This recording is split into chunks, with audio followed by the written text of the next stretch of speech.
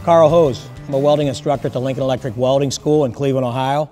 And today we're going to demonstrate a 3/8 beveled plate test. That's a groove weld test, American Welding Society D1.1 certification test. We're going to do it in a 4G position, which is overhead. I've got the plates beveled 22.5 degrees. When you put the two together, you have a 45-degree included angle.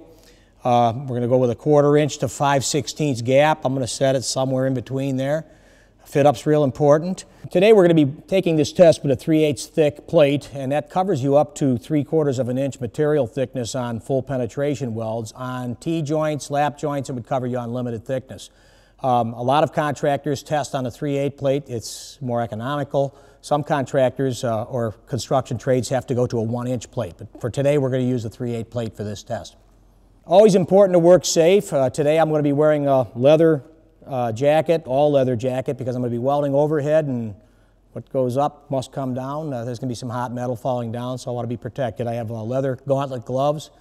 I have on some cheater glasses here. These are red line glasses, and they're ANSI approved safety glasses, but they also have a diopter 250 for an old guy like me.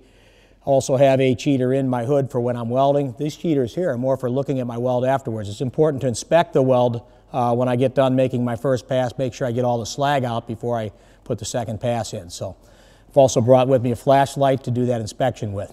A lot of people taking this test are starting to get a little bit older. When you get up over 40, 45, sometimes over 50, we start using reading glasses. And welding overhead, it's pretty difficult to use just the reading glasses because you're looking up. So what I like to use is what they call a diopter or a cheater lens in my hood. So I have a 250 diopter in here, and that's going to help me see up there. I got to have that to see the seams, the edges. We're going to be welding with a V275S, and I have it set for the constant current stick mode. And I have my current set just a little under 125, a little over 100. I'd say I'm probably about 115 amps, which would be pretty good for what I'm doing, right about in the middle of the range. I have my arc force set at 0, and the hot start is on. DC positive polarity, and we're going to be using 1/8/70/18 on a test, but I'm going to tack with 60/10. So we're going to be using a 3/8 thick backup bar today, and I've cleaned the mill scale off of that backup bar and off of the 3/8 plate here too, test plate. For the fit up, there's a number of ways I can fit this up, but I chose to lay out 3 backup strips of the same thickness, and I'm going to lay my plates on top. I'm going to tack from this side so I can see what I got. Sometimes when you make a tack, things move around a little bit, and if that happens, I can make some adjustments. I'm also going to do a little trick here. I'm going to use a little 60/10 to tack with instead of the 70/18 I'm going to take the test with.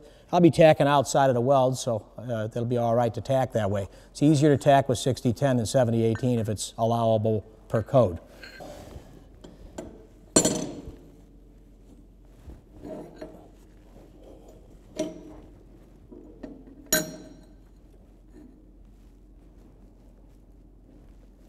I'll kind of gauge this actually by eye, but I can use this 1/4 inch thick plate and kind of stick it down in there, and I give it just a little wiggle, and not that much wiggle, just a little wiggle. I like to have a little bit of room in there. Also, you could take a 1/8, I'm going to be using an Excalibur 70/18 rod, 1/8 rod to make this test, and I like to make sure that rod can wiggle just a little bit there.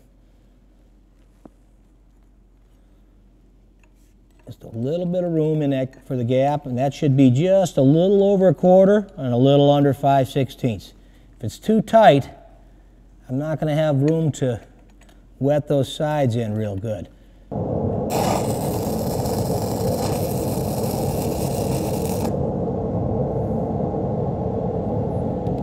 After I tack, I can still check this other side. What I usually do is pick the plate up, spin it 180 degrees, and if I need to, I can tighten this up a little or spread it to get that adjustment. It actually didn't move very much at all, so I'm going to go with 2 more tacks right here.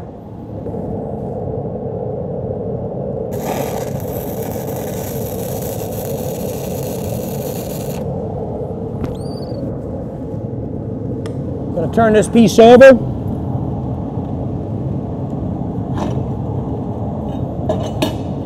I'm going to put 1 more tack on the back right in the middle, okay?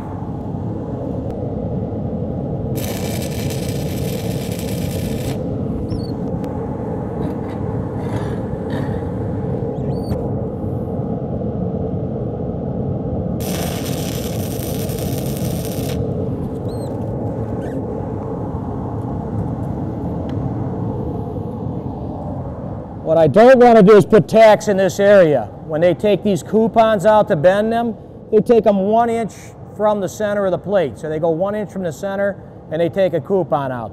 The coupon could either be a 3/8 coupon, which would be bent sideways, or it could be a 1.5 inch wide coupon, which is one is done as a root bend and one is done as a face bend. So one coupon comes from this area, one coupon comes from this area. To learn more about our welding training programs, visit our website at lincolnelectric.com.